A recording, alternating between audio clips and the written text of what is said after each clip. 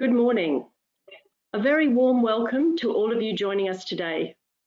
This webinar is the second in our Commonwealth Leadership Series, and for the first time, we have an all-female panel reflecting Rwanda's leadership in gender equality, with 60% of its parliamentarians being women and 50% of its cabinet, which is quite an achievement.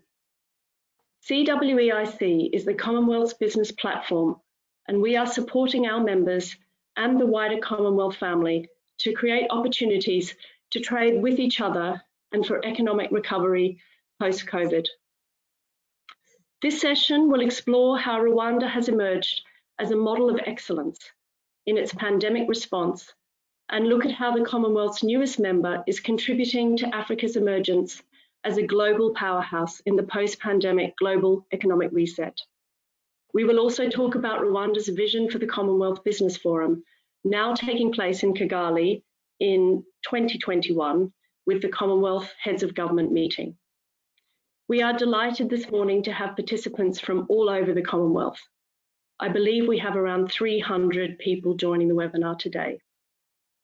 I'd now like to introduce our distinguished panel from the highest level of Rwanda's government to share their insights on the exciting opportunities Rwanda has to offer. We have Her Excellency Yamina Karetanye, Rwanda's High Commissioner to the UK. Yamina was appointed High Commissioner in December 2015. Prior to her posting in London, she was at the helm of the tourism and conservation portfolios at the Rwanda Development Board and also served as Rwanda's High Commissioner to Kenya. We have the Honourable Soraya Hakuziyaremye, Minister of Trade. Before her appointment as Minister of Trade and Industry, Soraya was Senior Vice President at ING Bank in London. She also served as Senior Advisor to Rwanda's Minister of Foreign Affairs and has worked in senior positions at BNP Paribas Group in Paris and the Bank of New York Mellon in Brussels. We have the Honourable Claire Akamanzi, CEO of the Rwanda Development Board. Claire has served as the Executive Director and CEO of the Rwanda Development Board since February 2017. The position is a cabinet-level appointment by the President of Rwanda. In 2020, the World Health Organization announced that Claire was one of the founding board members of the WHO Foundation. Welcome, ladies. Before we start, I'd like to ask that those who have questions send them via the chat feature, and once the panelists have finished their discussion, we will address as many of your questions as possible. My first question this morning is to the High Commissioner. Yamina, the government of Rwanda, led by President Kagame, has been praised by the international community for its highly effective COVID-19 preventative measures. The authorities mobilized the population in a decisive public health response. Governments are now deploying economic measures in an attempt to balance the protection of people's health with economic growth and safeguarding jobs. What lessons can other countries learn from Rwanda's governance structures, which have enabled it to respond so effectively to this crisis? Thank you, Sam, first for the question, but also for hosting us this morning. Through you, I also thank the Commonwealth Enterprise and Investment Council for hosting us at a time when Rwanda is busy preparing to reopen its borders post the pandemic. And so this is a timely conversation. Also because we were originally to meet in Kigali last week for the CBF, which was to take place alongside the Commonwealth Heads of Government meeting. That, of course, has been postponed, but it is only a postponement, and we're looking at new dates for next year in 2021. So, of course, COVID decided otherwise, and we are here joining in this conversation this morning. So thank you. On the specific to your question, I think few things come to mind in terms of the government's response and the few successes we've registered. I think the first one is decisive leadership. It took a government that could respond quickly and act quickly in response to this pandemic. The second thing that comes to mind is the citizens' trust in the government, because it takes two sides. It takes the government to issue guidelines and measures, and it takes on the other side a people that believes in the government. And I think that combination is part and parcel of why we are succeeding in the fight against the pandemic. Also, and we will speak more to that, the use of drones. So IT and innovation has been enhanced through this pandemic. We've seen drones that were used to send out public health messages, as well as robots that have been used in hospitals and take tasks that were traditionally left for health workers, including temperature checks and the likes. I also wanted to mention that the multi-stakeholder approach to fighting the pandemic in Rwanda has been a success. We've seen all sectors, all clusters come together and with efficiency deliver through the task at hand. And with that, we've seen good successes. The local government structure in Rwanda, we have 30 districts, 416 sectors, and then cells and villages. And through that structure, we see community health workers working in their communities. And I think that also has been a measure of success in seeing community health workers working in their own communities.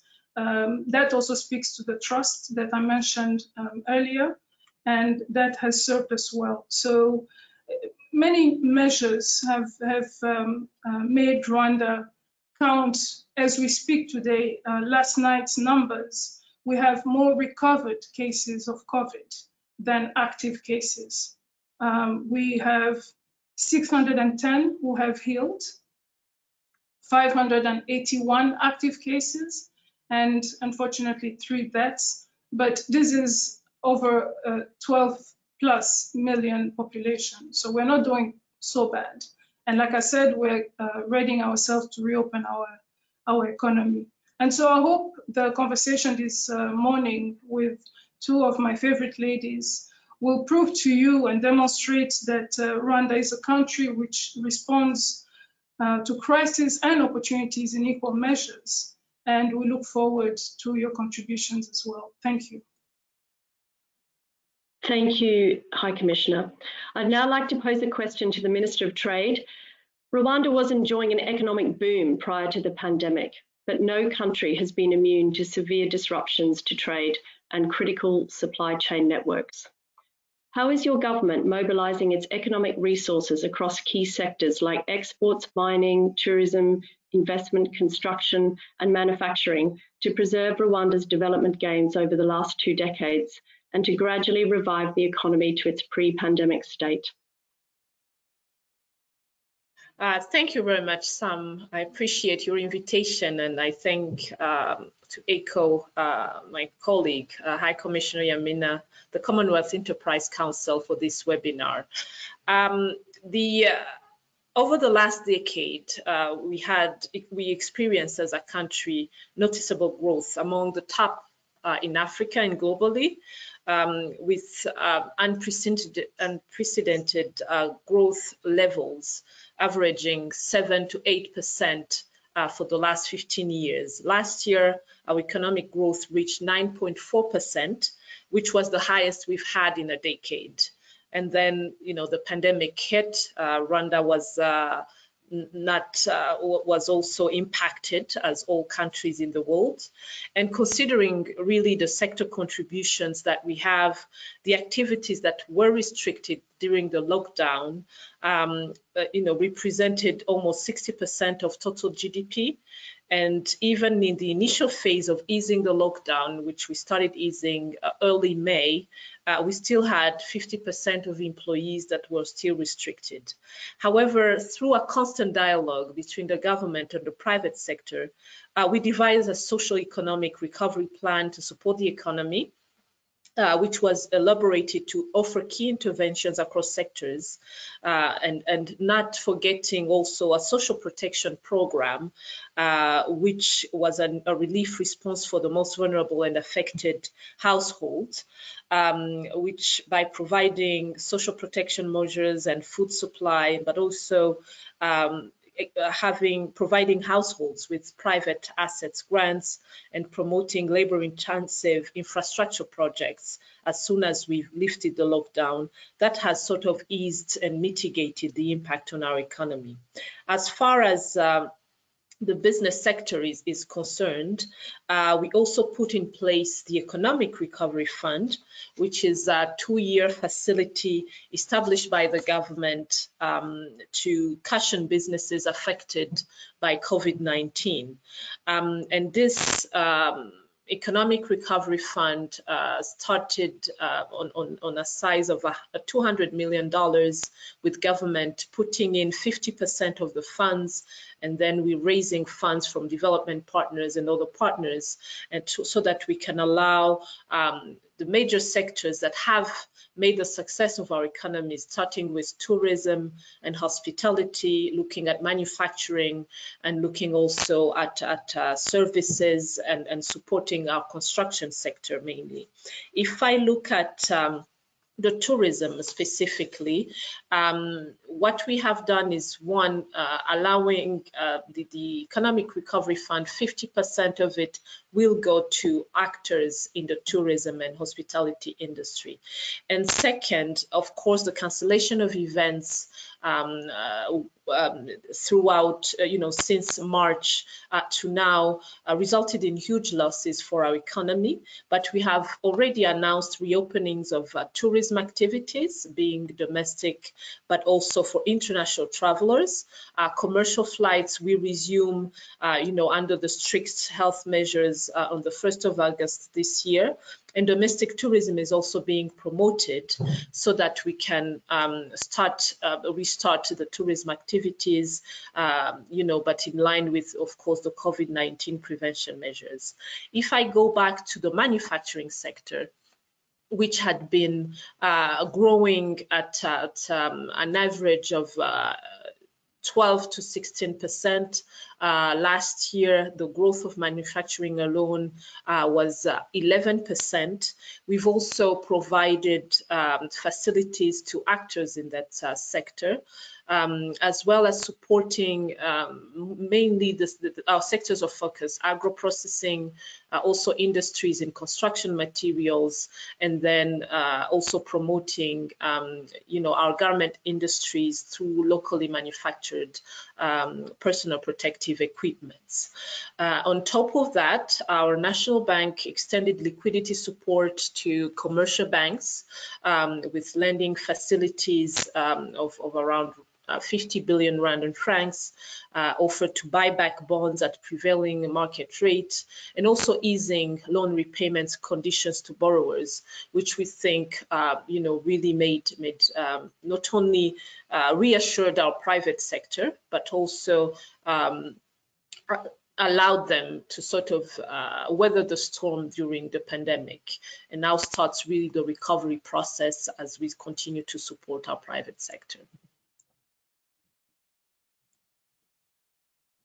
Thank you very much, Soraya. I now have a question for Claire, CEO of the Rwanda Development Board. Rwanda is a leading East Africa hub for foreign investment and a gateway to the wider African continent. Other African countries look to you as pioneers of an impactful FDI agency. What are some of the opportunities that Rwanda offers for international Commonwealth investors seeking to set up in Africa? Claire. Thank you very much, Samantha, and thank you to the Commonwealth Enterprise and Investment Council for this webinar. It's truly exciting to be able to interact with many people in the Commonwealth community from Rwanda, even with the pandemic of COVID-19 sitting in Kigali. So we're very excited to be interacting with you today. So to your question, Samantha, what are the opportunities that we have for Commonwealth business people that are looking to interacting with Rwanda for CHOGM next year, but even beyond as a business partnership? First of all, Rwanda offers a very conducive business environment to entrepreneurs from all over the world. Today, we are ranked the second easiest place to do business in the world, after Mauritius on the African continent. We like to joke that if you look at only mainland Africa, we're actually the easiest place to do business. But if you look at mainland and outside the mainland Africa, we are the second easiest place to do business. So in terms of opportunities that we have for investing in our country, I'd like to categorize them around 3 programs. The first program is Visit Rwanda. The second program is Made in Rwanda. And the third program is Start in Rwanda. And I'll elaborate on each of those. For Visit Rwanda, we're promoting sectors that interact with our tourism sector and that bring people from outside Rwanda to come to Rwanda. I hope that on this webinar, we do have some Arsenal supporters, and that you will have seen on some of the sleeves of Arsenal that we are calling upon you to visit Rwanda. And so to support that program of Visit Rwanda, the opportunities we have are for the hotel and hospitality sector, whether it's hotels for leisure around the national parks of the country and other tourist attractions, or whether it's coming to Rwanda for meetings, hotels, business hotels, events. We just built a Kigali Arena where we are hosting sports events. In fact, before COVID-19, we should have been hosting together with the NBA, the first basketball African League in Rwanda, because we have the facilities that we built for events. So from leisure tourism to events in Rwanda, meetings in Rwanda, such as the CHOGM that should have happened this year, but will happen next year. But also around Visit Rwanda, we are also attracting people to visit Rwanda for medical reasons and wellness reasons. We are building capabilities in our health sector to be able to have access to good quality wellness and medical facilities so that people can come to Rwanda not only for meetings and not only for leisure, but also for medical tourism as well. And to do that, we are attracting investments in the whole chain in the medical sector, whether it's the expertise and the skills or hospitals, diagnostic capacity. We're really prioritizing that level of investments and attracting businesses from all over the world to come to Rwanda. So around Visit Rwanda, whether it's for leisure, for meetings, for events, building hotels, building lodges, and we do have a few lodges. In fact, yesterday, one very popular travel magazine called Travel Asia did name one of Rwanda's hotels called Bisate Lodge as one of the top 100 best hotels in the world. And so we're looking for more of those investments. We're looking for more of those partnerships to make Visit Rwanda even go to the next level. The second program that we have is Made in Rwanda. And as of 2019, Made in Rwanda, and that is really manufacturing, that sector contributed 17% to our GDP, and the minister did talk about this sector and how we are also evolving the growth of this sector. But under Made in Rwanda, we are promoting expertise and also capacity for production in Rwanda in those areas that, one, we have the capacity, two, we have the potential to grow it, and three, we're very competitive in growing those areas. And so I'll give examples of some of the subsectors we're growing under the theme of Made in Rwanda. One main one is construction materials, right from steel manufacturing to paint, making of paint, or making of granite, of marble, of ceramics. We have a long list of construction materials that we are promoting investment opportunities to make them in Rwanda and also for exports within the region. The second one is agro-processing. The food sector, the agriculture sector is very important. We're looking at fruits and vegetables, we're looking at cereals, we're also looking at beef processing, and we have opportunities in all these sectors, whether it's in partnership with local investors or completely greenfield investments. We have very attractive investments in the agriculture, agro-processing. And in particular, we have a flagship project called Gabiro Agro Farm, which is an irrigation facility we're putting together with an Israeli company called Netafim. It's going to have different phases, but up to 15,000 hectares of land. and we're looking for investments in these areas, whether it's fruits and vegetables, cereals. We're looking for large-scale farming, but also processing of the products that come from those large-scale farms. And then the other one under Made in Rwanda is also pharmaceutical products. We've attracted a few companies, one from Morocco called Cooper Pharma, one from Bangladesh called Apex, but we're looking for bigger pharmaceutical companies, the opportunities to make some of those products in Rwanda, from antibiotics to IV fluids. All those opportunities are there, and also really making drugs and other pharmaceutical products in the country. The other one is textiles and garments, both for exports, but also for local consumption. We are promoting whether it's fashion schools, design schools, or even cutting and sewing, as well as developing some of the ecosystem around the garment sector. We are developing a project called the Garment City, where we are promoting an industrial park that is going to really be focusing on producing textiles and garments, both for local, regional, and also global consumption. The last part that I want to talk about under Made in Rwanda is a light manufacturing of electronics, whether it's assembling of electronic products. And in line with this, our first investment that we attracted a few years ago was smartphone assembly. Today, we're able to make a Made in Rwanda smartphone called Marathons, and we're hoping to make more electronic assembly, whether it's household consumer goods, to really make those within the country, but also to be able to export them outside. And also automobile assembling is a new area that we have also ventured in. Our first partnership was with Volkswagen, VW, where they are assembling some of their cars in Rwanda. And also they started their first project in mobility solutions called Move, again in the country. So those are the key sectors and examples of the opportunities or investments that we're looking for partnerships under the Made in Rwanda theme. So in addition to Visit Rwanda, Made in Rwanda, the last big component I want to talk about is Start in Rwanda. And what that really means is a positioning that we are developing in Rwanda, which is to become a hub for the rest of the African continent. And what we're telling investors is come to Rwanda with a concept. If you have an innovation, a proof of concept that you want to establish, come to Rwanda. We will work with you to establish the conditions for proving that concept. And once successful, we will work with you to export that to the rest of the continent. And this is not just an idea. We actually have worked with a few companies to do this. I'd like to give you two examples. One is a company called Zipline that made the first commercial drones in the world. We worked with them to prove the concept of a commercial drone delivering medical supplies, in particular blood, especially in remote areas where you don't have the infrastructure for emergency delivery of products. So we worked with them. There were no regulations on drones in Rwanda. We had not done that. We had not done that before, but we worked with them. We developed the regulations. We understood and learned together with them. And by the end of it all, they were able to successfully launch commercial drones for blood delivery in Rwanda. And today they are doing that in Ghana, and they are also expanding to other African countries. The second example I want to give you is a British company that many of you might know called Babylon. Babylon is a company that provides digital consultations and treatment online using a chat box feature that they've built on phones. And they did that in the UK. So it was already a successful concept that was established in the UK, but then they had not been able to do that outside a developed country, in a developing country setting.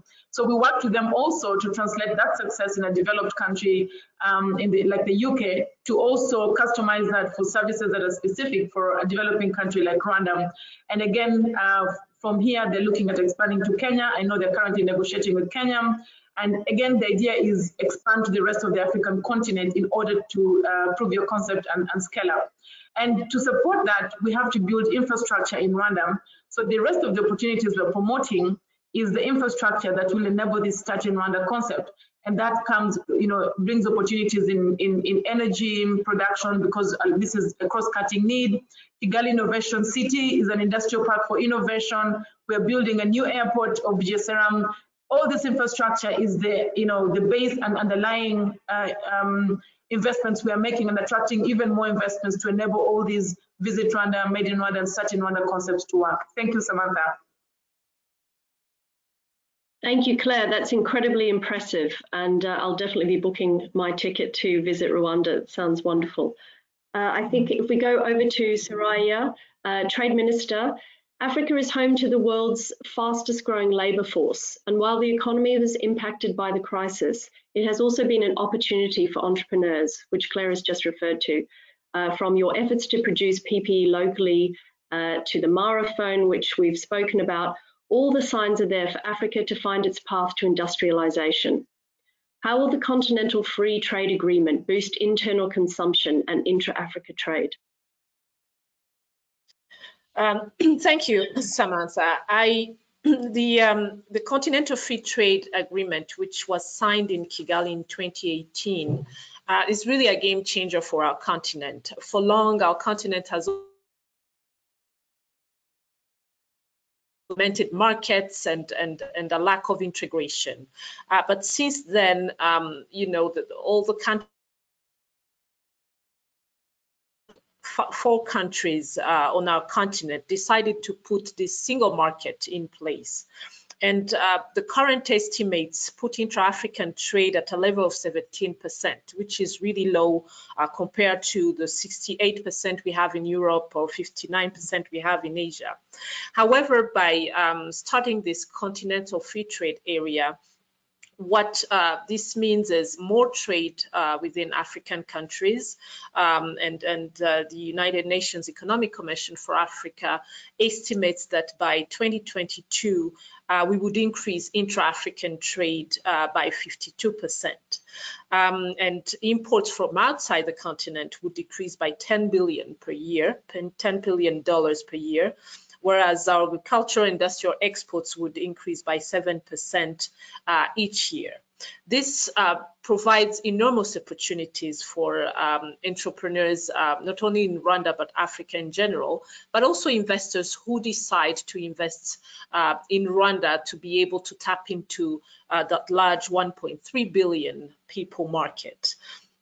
And by really removing, non-tariff barriers and having trade facilitation measures to boost the speed and reduce the cost of trading within the continent, this is really what will drive the growth on our continent. As far as Rwanda is concerned, what we have already started investing in, being in manufacturing to be able to offer manufactured products not only to the continent, but also improving trade-related infrastructure, reduce procedural bottlenecks through trade facilitation initiatives. That will allow us to not only increase our exports to the continent, which in spite of COVID-19, we've really, if we look at our export to the EU and the UK, we continued through cargo flights to the Europe and the UK through Rwanda to really continue exporting, especially horticulture products and coffee and tea to European markets and the UK market in particular. Of course, we cannot shy away from the challenges that the continent has, and especially the impact of COVID-19 on our economies. The contraction of sub-Saharan Africa economies is estimated to be between $35 billion to $100 billion due to an output decline and a steep fall in commodity prices, especially for countries that rely mostly on export of commodities. However, the fact that we've realized, especially through COVID-19, that having integrated region and working with our partners in the region to not only facilitate the movement of goods, facilitate trade, even when countries were under lockdown, has given us a reason to fast track what the CFTA really means, the Continental Free Trade Area, meaning having integration of value chains across the continent, but also this provides an opportunities for African countries to address some of the challenges that have hindered our trade. Claire has talked about, having increasing local manufacturing and promoting made in Rwanda products, attracting international companies in our country and giving them the platform to reach the African markets. Marathons is one example. Volkswagen assembly plant is a second examples. And we think, moving forward, all the opportunities that not only the Continental Free Trade Area is giving us as a country, and also attracting more FDIs into our country and serving a larger market than Rwanda itself, is something that we're hoping that more investors will tap into. If I give examples on how African economies had grown pre-COVID-19, the average annual GDP growth had outperformed the global average, and 6 of the world's 10 fastest growing economies are still in Africa. So this implies massive potential for increased production and also a platform for growth on the long haul, as we also start trading under a single market, which will start on the 1st of January 2021. So I'm really calling on all investors to really tap into that opportunity, and also the advantage that it gives an investor or a company setting shop in Rwanda to be able to tap into the larger continental market going forward. Thank you, Soraya. As we know, Rwanda has always had very comprehensive plans and visions for its future. You have Vision 2020 and you have your Vision 2050 goals. Obviously, with every crisis, there is opportunity, and you've outlined many of those opportunities. But if I could just go to you, Claire, could you describe in practice how you think this pandemic may enable you to fast track some of those goals, even perhaps in your 2050 vision statement? Thank you, Samantha. Again, as you said, our leadership mindset is to never waste a crisis. We do know that crises do happen, and we know that challenges do happen, but our leadership mindset, right from our president, has always been fine. What do we learn from that crisis? How do we make sure that we build the capabilities to fight that crisis or a similar crisis in the future?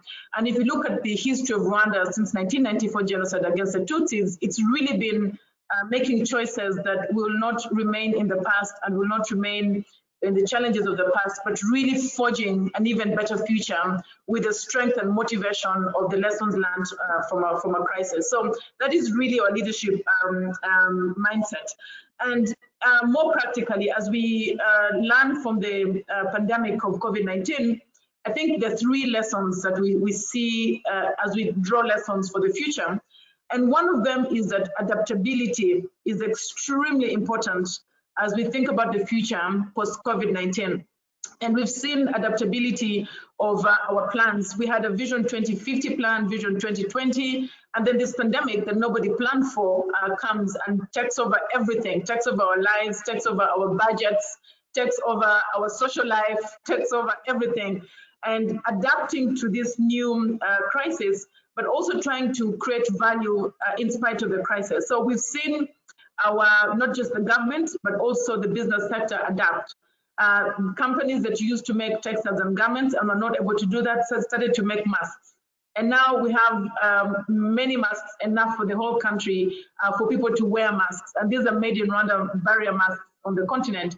And then we also had people that had to make masks, surgical masks, and had to quickly adapt to getting equipment from China, for example, that they didn't have before, and starting to make those masks in Rwanda. We have companies like Fab Lab that started to use 3D printing to make face shields. Again, we're not making those in Rwanda. So the ability to adapt to the new normal, the new world, the new needs, the new requirements, and being able to adapt very quickly was very important. we saw restaurants adapt from being sit-in restaurants because we were in lockdown a lot of the time to being delivery companies. They started to make food and deliver it to people's homes. We had motorbikes, for example, that were used to taking passengers. If you've been to Kigali, you've seen that a very common and cost-effective way of moving around is on a motorbike that you hire as a taxi. These motorbikes couldn't operate because people were in their homes for lockdown, but they became delivery companies. They organized themselves and started delivering food, delivering different products to people's homes. So they really, that level of adaptability was very important, and we see that as a huge part of the post-COVID-19 world for us to attain the goals that we had in 2020, 2015, in order to see new ways of creating value. The second lesson that was very important for us was agility, the ability to move quickly to make decisions, because the pandemic didn't give us time to prepare for anything. You had to move and move very quickly. And a good example I like to give is when companies wanted to make, for example, the surgical masks, or to make the coveralls. We have one company in Rwanda that's making coveralls, the PPP equipment, and they had to get the equipment from China. And if we were to use the normal delivery chain with all the disruptions that were there, they would not be able to make those on time to save lives. And so government, our Rwanda national carrier, had to move very quickly to get a special authorization from the government of China and go and quickly pick the equipment and bring it to Rwanda. So that level of very quick solutions, very quick decisiveness, and I think Ambassador Amina did talk about that at the beginning, was extremely important. And also to quickly move from being used to using cash and increasing the cashless transactions. Our financial sector also moved very quickly to make it really affordable, both in terms of policies, in terms of costs of making transactions online. Within the first month of the lockdown, our cashless transactions had grown 3 times. And again, that was really the ability to create the conditions to enable that very, very quickly. So agility, adaptability, very important. But the last part that I want to talk about in answering your question, Samantha, is resilience. As we move quickly, as we adapt, we have to think about building resilient economies, building the business sector that is really resilient in the future. And for us, that long-term resilience starts now.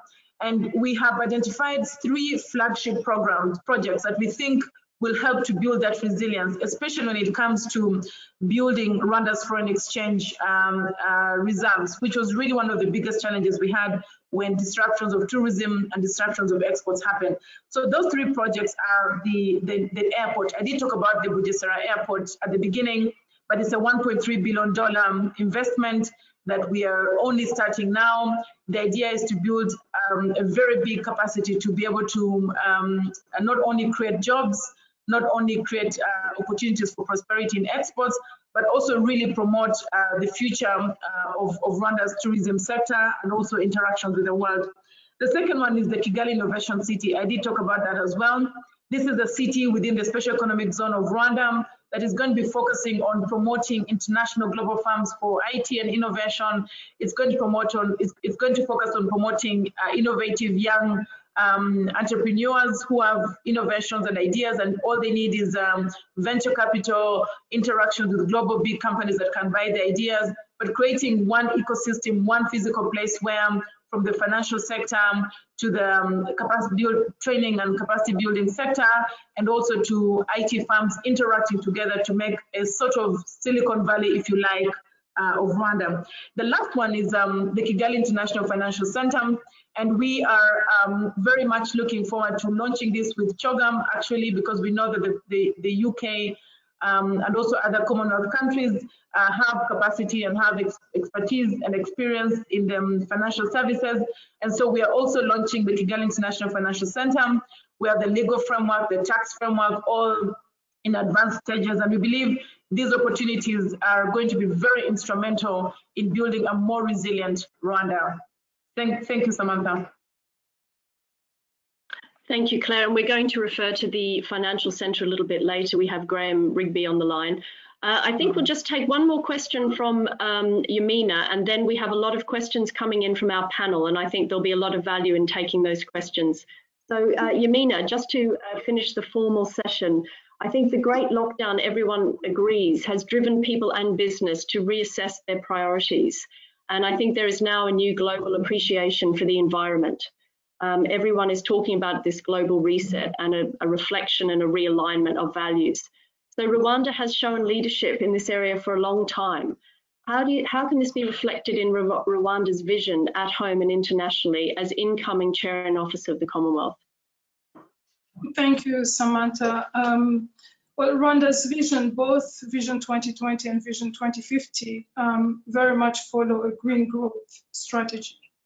Just an example, in May this year, Rwanda was the first country in Africa to submit its enhanced nationally determined contributions under the Paris Agreement. And we did this in the midst of a pandemic. So just to emphasize that we have not lost track of our environmental objectives, even when we're dealing with a crisis. And of course, these nationally determined contributions focus both on mitigation and adaptation, and just aligning it with our economic growth as described by both Soraya and Claire. So very much in tune with environmentally sustainable growth.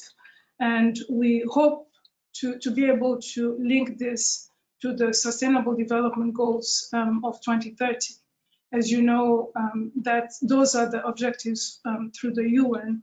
And what Rwanda hopes to do through its chair in office as we host CHOGM is to very much align the environment theme as central to the other themes.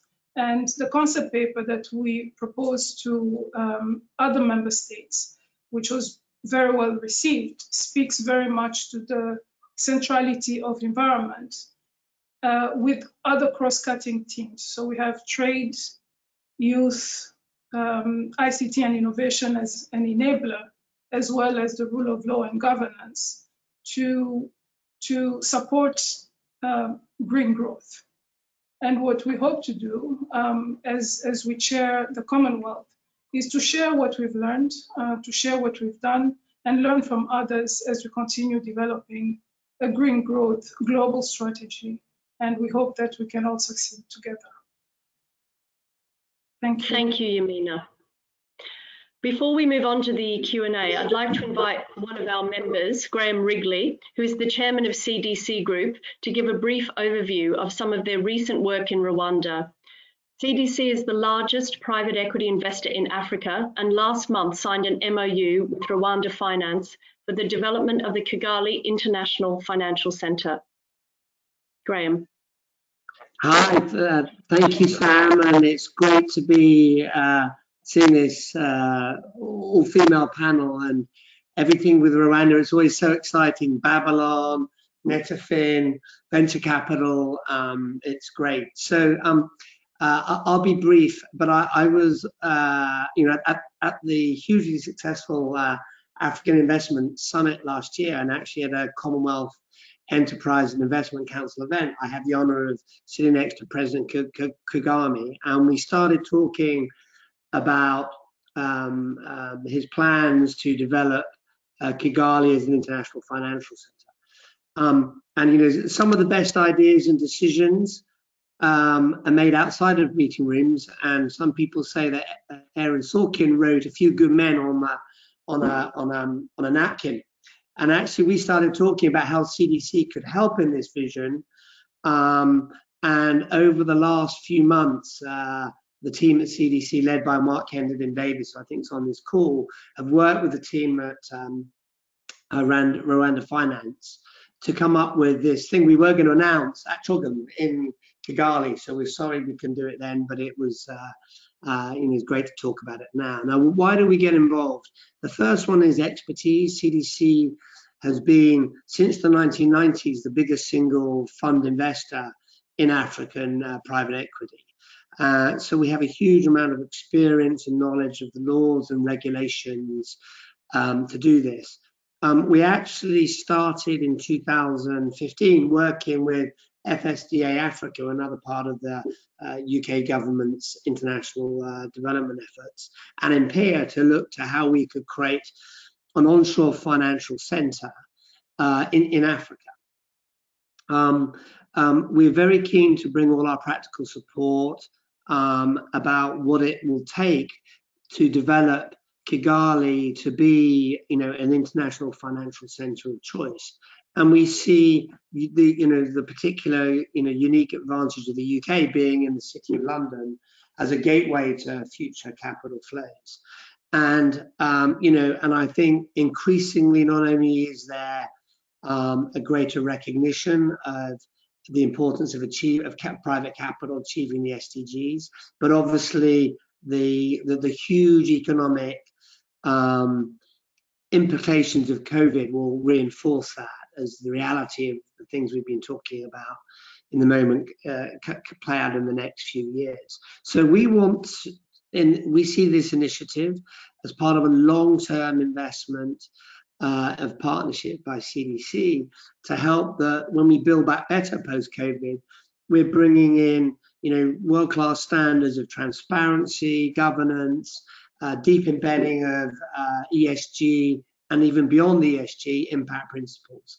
So we really hope that together we can help make Kigali a gateway for more and more capital coming into the continent of Africa, which it needs and will be of great opportunity for both the continent and international investors.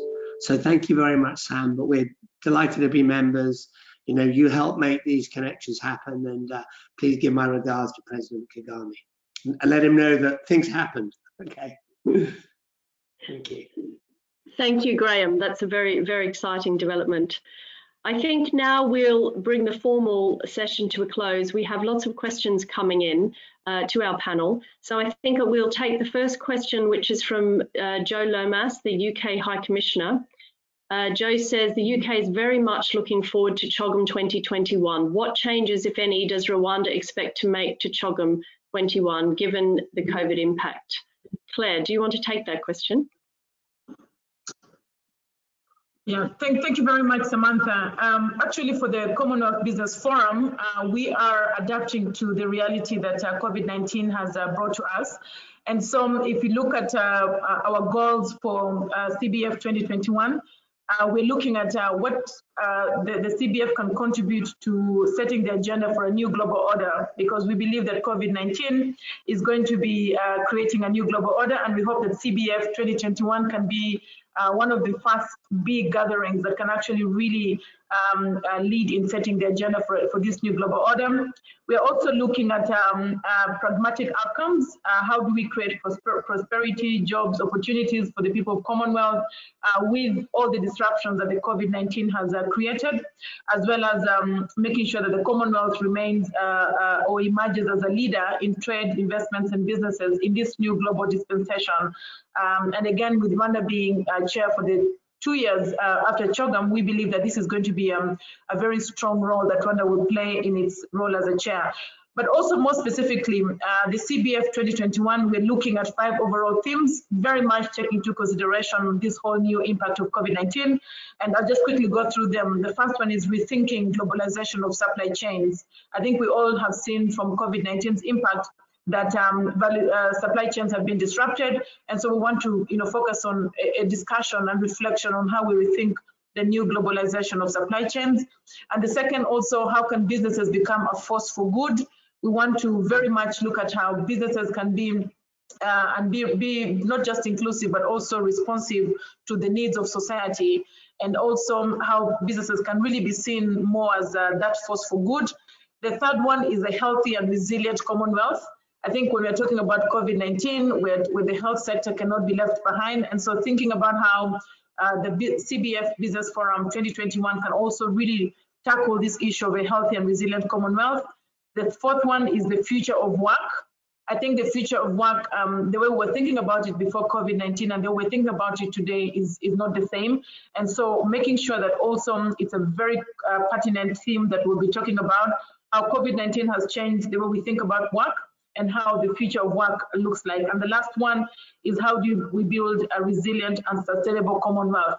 So these 5 themes have been very carefully thought and adapted to take into the realities of this new normal that COVID-19 is bringing. So that's how we're responding to that. Thank you. Thank you, Claire. We now have a question from Lord Popat, the UK's Prime Minister's trade envoy to Rwanda. I think, Soraya, if I could ask you to take this question. What progress has Rwanda Air had in securing slots at Heathrow Airport for the London-Kigali London route, something which the panel and I have been working hard to facilitate?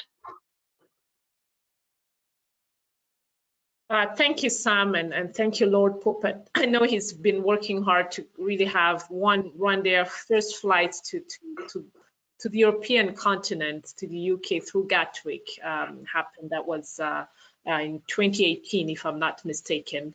And now there's also, we've been looking at how those flights could actually depart and land to Heathrow.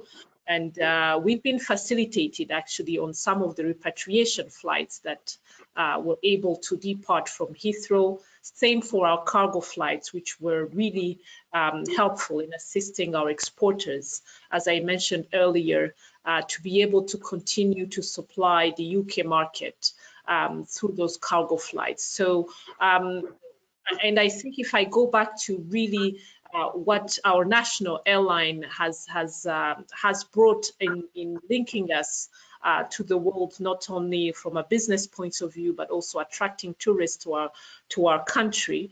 As we speak, we have now 25 destinations that are served by Rwandair. And we've seen an increase not only on passengers, but the fact that passengers from across the continent can also transit to Kigali to take their flights, be it to the UK, to Israel, to China, and we are starting a new flight to New York. So that we set really a precedence to have that Rwanda flight to Gatwick, which is something that most people didn't think would come as fast as we've did that expansion. Thank you. We have another question for you, I think, here from the chairman of the Commonwealth Insurance Forum, Francis de Zilueta. What areas of insurance are of most interest in Rwanda and Africa? And of course, other developing nations, including training, education, microinsurance, sustainability, infrastructure, and so on, and what actions might be suggested? Thank you, Sam. This is a really great question, as insurance is still a nascent sector, not only in our country, but also on the continent as a whole. So far, really, the non-life insurance has been really the key, I would say, products that are being offered.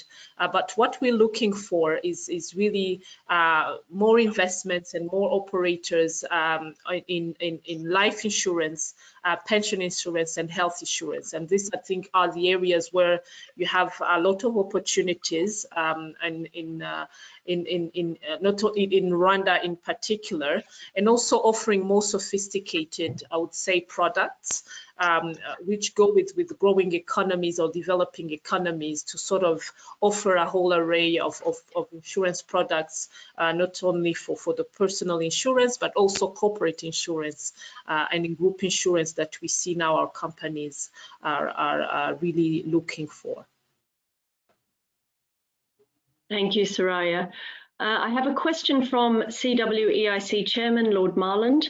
What is the basis of the rule of commercial law and the enforcement process international businesses would be able to rely on when investing in Rwanda? Claire, do you want to take that question? Thank you very much, Samantha. So Rwanda's national legal system is a hybrid of the common law as well as the civil law. And so our laws in Rwanda are very much reflective of international norms. And we did look at countries like the UK and New Zealand when we developed most of our commercial laws. But when it comes to enforcement, we usually go for international arbitration. and we are members of the UN ICSID, we're members of the International Court of Justice, we're members of many UNCITRAL, for example, and so we also accept arbitration, international arbitration, when investors come to Rwanda and they want us to check that route. We agreed to do that because we're members of many of these international arbitration systems. Thank you. Thank you, Claire. We have a question to the Trade Minister from Alex Rakundo from the Once Acre Fund. The pandemic has hit our economy hard and agriculture is a part of our recovery plan. What are the efforts that are being invested in agriculture, particularly so that we prevent food insecurity in the aftermath of this pandemic? Thank you for the question. Actually, on all the sectors that were less hit by COVID, agriculture was one of them. The fact that most of our food is sourced locally, so we did not suffer so much as far as production is concerned. However, it's true that in the agriculture value chain, there are, be it on imports of fertilizers, for instance, where we had we managed to make sure that we facilitate the supply of those fertilizers to farmers. And second, looking also at the markets and on the other side of the agriculture chain for our farmers, how do we make sure that we can still guarantee markets, be it domestic markets, but also export markets. There's been decline, of course, on our traditional exports, although they continued. Obviously, a lot of delays on all exports that were going through roads. However, on the recovery fund, where agro-processing factories are also catered for, we've made sure that the government increases its budgets and its support toward our agriculture sector to make sure that we don't face any food security issue. And as we've seen, this fiscal year's budget also catered more for agriculture so that we can sustain production that we've seen in the last couple of years. Thank you, Soraya. We probably have time for 2 more questions. We have many questions coming through, which is always a good sign. And we will take these questions after the session and give you feedback from the ministers if we don't have time to cover them today. But we have a question here from Luke Rogers, the Rwanda Operations Manager of TechMet Limited. The mining sector accounts for around 15% of Rwandan export, and I currently oversee the largest mining company in Rwanda, where we are planning the acquisition of the second largest mining company, which will constitute the largest private sector deal in the history of the Rwandan mining sector. My question to the panel is, what is the Rwandan government's plan to support the mining industry as it recovers from the COVID crisis, both for the small-scale local miners and large-scale deals such as ours? Who would like to take that question? Soraya? Thank you. Indeed, mining is one of our strategic sectors, and especially a contributor to our exports. And through the Rwanda Mining Board, what support we have given so far is, one, making sure that we sort of streamline the sectors where we had a lot of traditional mining. Make sure that we can have investments in that sector to modernize it, have mergers, and I think the question was asked by someone working on merging, mining operators so that we can scale up. Quickly. That sector. One of the support that we've given is government setting up an export growth fund for our exporting company. At the beginning of it, mining had been excluded as a beneficiary to that fund, but since last year, we've opened it up to the mining sector as well, because we realize it's a strategic sector, as I mentioned. And I think, although export of mining exports has also been hit by COVID-19. We believe that through that export growth fund plus the recovery fund that also mining companies are eligible to, we can continue supporting the growth of that sector. Mm-hmm. Thank you, Soraya. That's a very comprehensive answer. I'm afraid that's all we'll have time for today, but as I say, we will follow up on your questions because we have so many good questions coming through, and I think that reflects the level of interest in what Rwanda's doing and the exciting opportunities that lay ahead. Thank you too for giving us all a much more detailed insight into what's going to be happening at CBF next year in Kigali. It's very exciting. Thank you to Francis, who asked that very good insurance question. We are going to have an insurance session at CBF for the first time, we hope, which is also a wonderful development. So I'd just like to thank all of our panelists for joining us today. I'd particularly like to thank the High Commissioner Yamina for all your support in London and for everything you're doing to support us as the co-hosts, our partners of CBF. We look forward to seeing all of you in Kigali next year. I think with that brilliant promotion by Claire, how can you resist? It sounds absolutely wonderful, and you sound very well prepared as well. Thank you so much. This is just one of our series of webinars for all our members and our wider network. We welcome you all. Next week on Tuesday, we have a Focus on Nigeria webinar with the Vice President of Nigeria. And the team have circulated invitations, but do get in touch if you'd like to join. And once again, thank you for joining our first all-female panel. I think it was a very good one, and I look forward to working with you over the coming year. Thank you very much, everyone. Thank you very much, Samantha. Have a good day. Bye. Bye-bye. Thank you. Bye. Bye.